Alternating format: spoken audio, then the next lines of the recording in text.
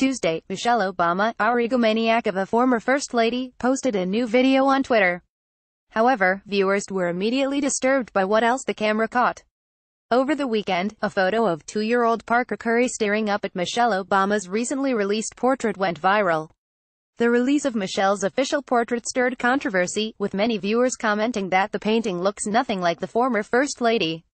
As more information came to light about the artists who created the portraits of Barack and Michelle, it was revealed that Kehinde Wiley, who painted Mr. Obama, has a penchant for creating works depicting black women holding the severed heads of white women. That didn't stop the parents of little Parker Curry from taking her to view the painting of Michelle, which currently hangs in the National Portrait Gallery, though. Parker visited the National Portrait Gallery on Thursday, the same day Ben Hines and his mother also stopped by. Hines snapped a photo of the toddler looking up at the painting of Michelle, her mouth wide open.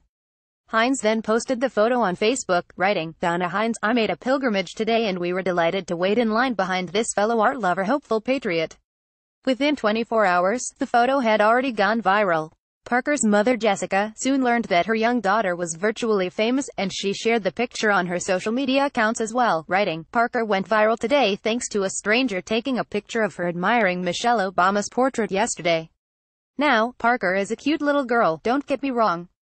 But she's 2 years old. It's unlikely that she was staring up at the picture of Michelle with her mouth wide open because she was in awe of the former First Lady's image.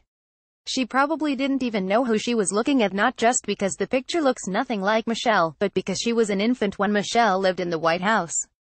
However, because the media fawns over literally anything having to do with the Obamas, her story went viral, capturing the hearts of liberals everywhere who apparently do not care that a toddler is being taught to glorify a horrifyingly racist woman who hates America.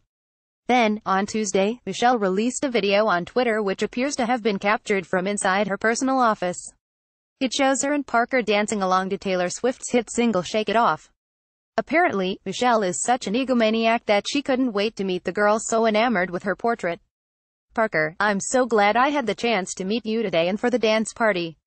Michelle wrote on Twitter, "Keep on dreaming big for yourself, and maybe one day I'll proudly look up at a portrait of you. If it looks to you like this is no more than one giant publicity stunt, you may be onto something." By Monday morning, little Parker already had a publicist. Could this be a publicity stunt, as Michelle just recently announced the title of her new memoir, for which she was paid a staggering $65 million advance? It sure will be hard to earn all of that money back, but a viral Twitter video or two should help.